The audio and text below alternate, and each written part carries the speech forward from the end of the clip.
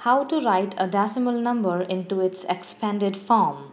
Let's take an example, 3479.268.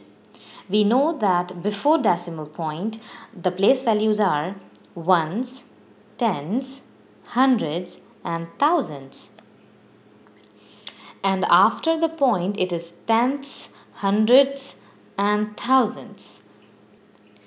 So we can write the expanded form easily as 3 multiplied by 1000, 4 multiplied by 100, 7 multiplied by 10, 9 multiplied by 1, 2 multiplied by 1 by 10, 6 multiplied by 1 by 100 and 8 multiplied by 1 by 1000, which can be written as 3000 plus 400 plus 70 plus 9 plus 2 by 10 plus 6 by 100 plus 8 by 1000.